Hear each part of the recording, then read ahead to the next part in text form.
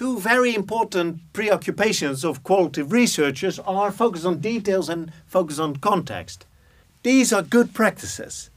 Focus on details is very important, and qualitative researchers pride themselves for their focus on details because through these details they can infer something on a higher level, on an abstract level, like we saw in the lecture on thick description.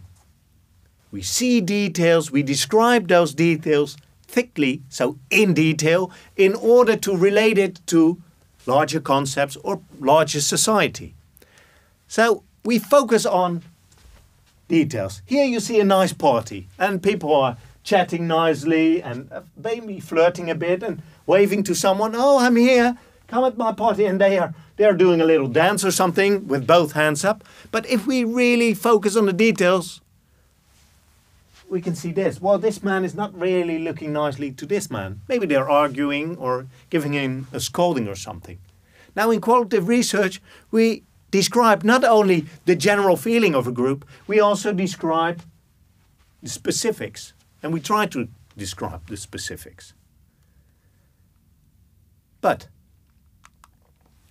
there might be some issue with that. And the issue is that we emphasize this detailed description a lot.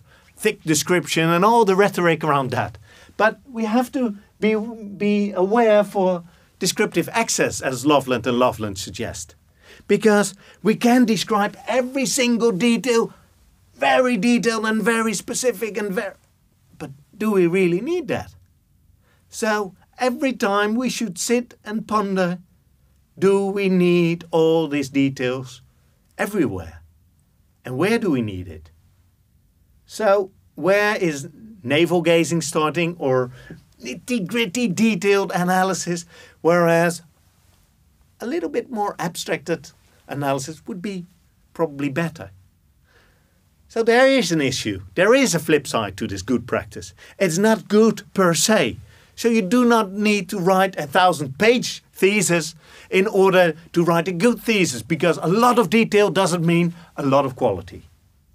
So you have to be aware.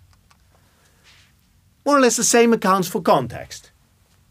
But let's look at an image without any context. What do we see here? Well, we see a handshake between two men or probably two women. But if we look closer, if we look a bit more into context, we see that these are men and they're carrying helmets and having some kind of suit. Maybe they're Formula 1 drivers or motorcyclists or they're astronauts and cosmonauts. Wait, this is the Apollo Soyuz, because this is USSR and this is USA. This was the height of the Cold War, 1975. And in 1975, there was a famous handshake in space. USSR space project, USA space project, they came together and they shook hands. It was really an important issue, an important thing during this Cold War. And there you see that context is important. Because it's not just a handshake. It's not just a handshake between two men. It's a handshake between two nations at the height of Cold War, at a part of the Cold War. The part of the Cold War was obviously the space race.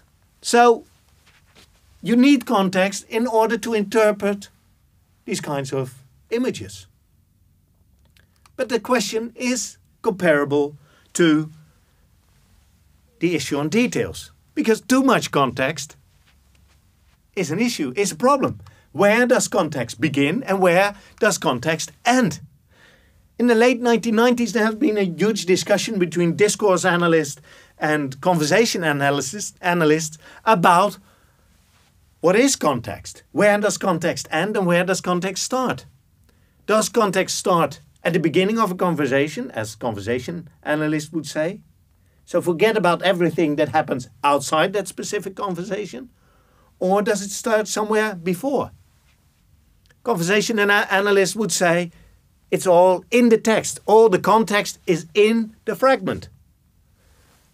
A discourse analyst, or quite some discourse analysts, would say, well, no, it is very important whether someone is a doctor speaking to a patient or a lecturer talking to a student, or two students talking among each other. And we use that context in order to understand what is going on. So there's always more context. But the question again is, where does context end then? Because this lecturer might be very tall. Is that important contextual information? I guess it is, but maybe it's not. This this lecturer comes from a certain background. Is that important context? Maybe it is, maybe it's not. The lecturer is a migrant. Is that important context? Maybe it is, maybe it's not. It depends on the research. So again, this good practice has a flip side. We don't know exactly when to stop and when to start.